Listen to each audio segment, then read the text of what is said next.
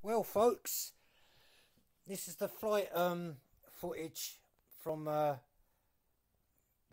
level that I'm doing on this Project Mockingbird thing, and this is with plaid motors.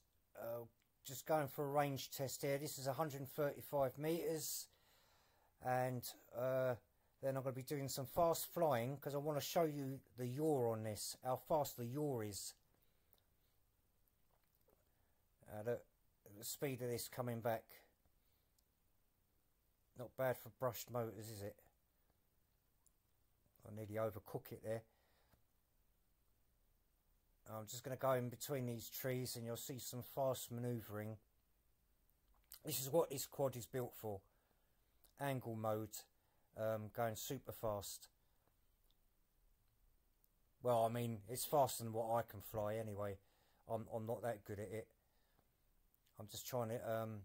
it's very hard flying fast near the ground. That's what I found. I can do it, but after a couple of minutes I start getting a bit I don't know, everything seems to be going too quick and I sort of panic, and that's where I crash. But actually on this flight I did alright. It's really hard trying to keep the throttle down and the pitch while going fast.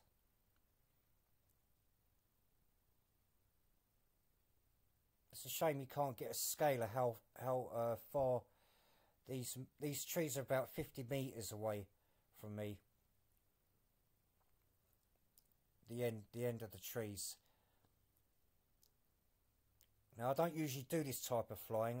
I'm mainly like I fly in an open field and just do freestyle. But I've been trying to learn this. Trying to fly through gaps and everything, and trying to fly in between stuff fast. And this is the quad that will do it for sure. See, the yaw's quite quick on this. I'm sure there's footage of me doing it a bit faster, but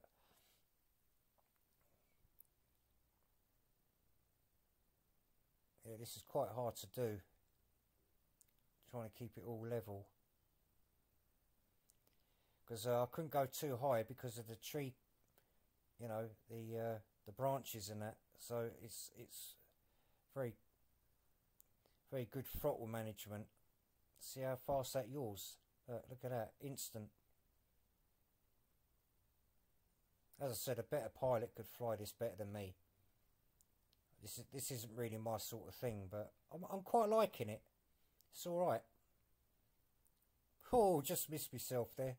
I felt the wind go past when that happened.